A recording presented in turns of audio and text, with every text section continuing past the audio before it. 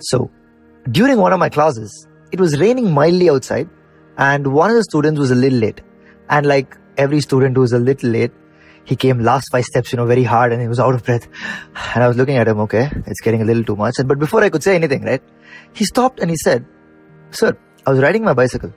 And when I stopped, I noticed that the front side of my t-shirt was completely wet, whereas the back was not wet at all." And he said he looked up to see if the rain itself was falling at an angle at him. And it wasn't. The rain was falling vertically down.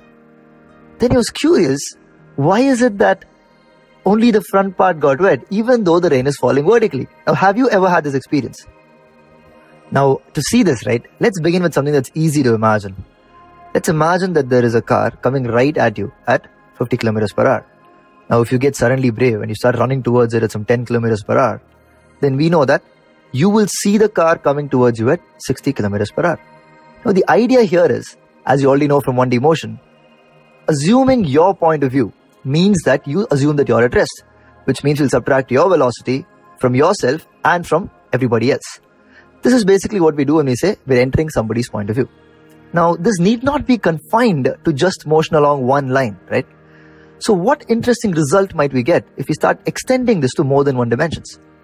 Now, to see this, let's make our car a toy car so that we can play with it better. And let's take a conveyor belt over here, right? That's going to run like that. And if I place that, say, remote control car right over there, and if I just let it be, what's going to happen? The conveyor belt is going to move and I'm going to see the car coming right at me, like in that direction, right? But now the car was switched off. But what if I were to switch the car on now so that on a stationary conveyor belt, the car would have gone in that direction? Now, you know from whatever you learned in vectors that now if both these happen simultaneously, what will happen? The conveyor belt moving this way and the car going downwards, the car will appear to be coming at an angle towards me like this, right? This is from what we know about vectors and resultant velocities, right? Now, how can we extend this to the first question that we asked about rain? So if you were to stop gravity for a moment and also stop the raindrop that's falling such that its vertical velocity is 0, if that's okay. So that if you look at a raindrop which was falling, all of a sudden it looks weirdly stationary over there. It's floating in the air. Now, what you're going to do is start running towards it at some speed. Let's say 10 kilometers per hour. So if you start running towards it at some speed, for you, because you assume you're at rest, it's as good as somebody turned on a conveyor belt on which that raindrop is moving.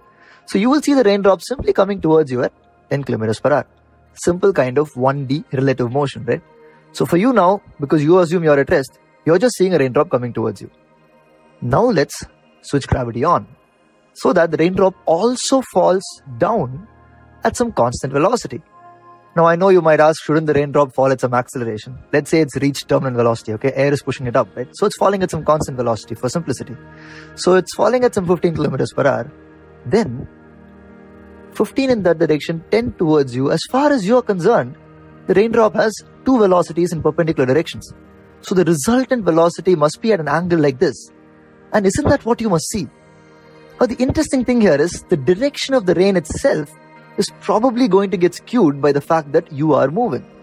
Now the crazy thing here is rain that's falling vertically with respect to the earth will to you appear as if it's coming at an angle simply because of the fact that you are moving.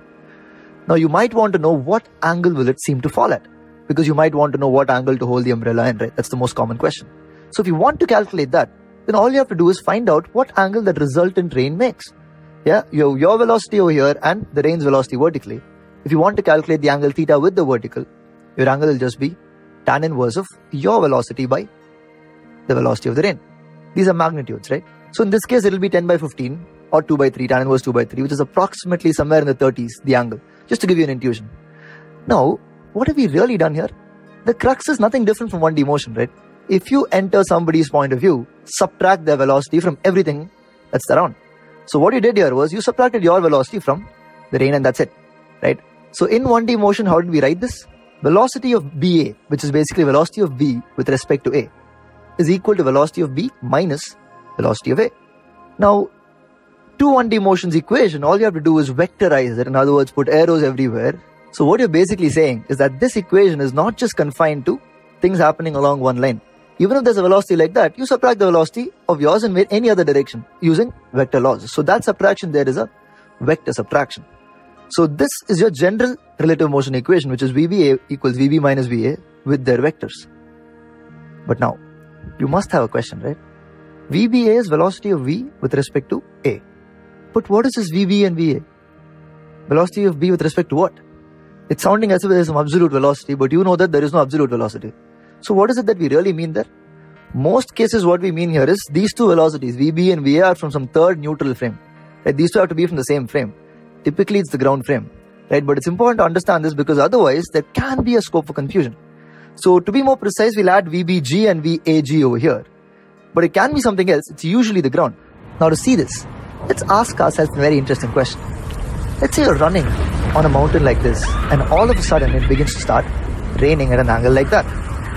Now you have a bag of valuables that you really want to protect, okay, from the rain. So which side must you wear the bag on? Or in other words, which side of yours do you expect to get wet?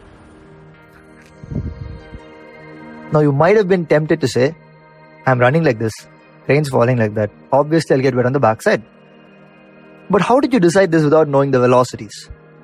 Now you might ask, how does the velocity matter here, right? Let's show you.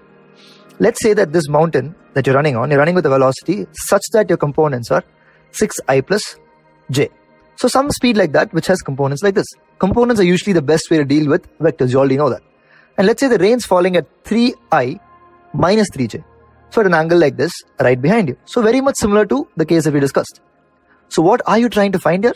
The angle at which the rain appears to come to you, which means you're trying to find the relative velocity of the rain with respect to you, which means that you must subtract your velocity from the rain's velocity. You're trying to find VRM. You're trying to do VR minus VM. Now, but with components here, this is going to be trivial, right? Your VR is 3i minus 3j, yeah, because the rain's falling down. And your VM is 6i plus j.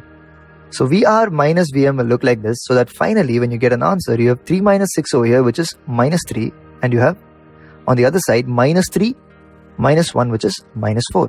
So you have minus 3i minus 4j as the relative velocity with respect to you. Now, observe something over here, right? The I component is minus, which means you took this as the positive direction. If you got a component negative, it means that to you, the rain appears to come from this side. And of course, the vertical component like that. So finally, you have rain that's coming at some angle. You'll find out what the angle is. But the crux here is that as far as you are concerned, the rain's going to be hitting you from the front. So we just showed you a case where from the ground, it all looks like you're running like this, the rain's hitting you from the back. But as far as you're concerned, the rain's hitting you from the front. So if you were to wear a bag, it's better you wear the bag behind. So the exact angle, what is it over here? Minus 3, minus 4, right? Yes, the angle is going to be tan inverse 3 by 4. It's a famous angle. I know you can calculate that. So the crux over here is that we cannot answer which direction the rain will hit you without also knowing your velocity, right? So how does your velocity play here? The idea is that there are more than one ways to get wet. One way is for the rain to hit you. In our case, the rain at 3 as its horizontal component. So if you had any velocity less than 3, the rain hits you and you get wet. But what's the other way? The other way to get wet is you go hit the rain. And how can you do that? If your horizontal component is more than that of the rain, which is what we saw, you had a horizontal component of 6. So in one sense, you were hitting the rain. So both these are ways in which you can get wet. But the interesting question is, what would happen if you were exactly running with a velocity that's equal to the horizontal component of the rain? So the rain was coming at 3 and you were also running at 3. Neither would the rain be hitting you from the back, nor would you be hitting the rain from the front. And that's a very interesting case, isn't it? Now we began this journey with one question, right? Should you walk or run in the rain? And at that time, it seemed like a trivial question. You run as fast as possible, spend as little time as possible, and you'll get less wet. But now we've shown you that running as fast as possible might let you hit more raindrops on the way. So the question is not as trivial as it seemed, right? But now you're infinitely more equipped to answer that very question with the final idea that we told, that there are more than one ways to get wet.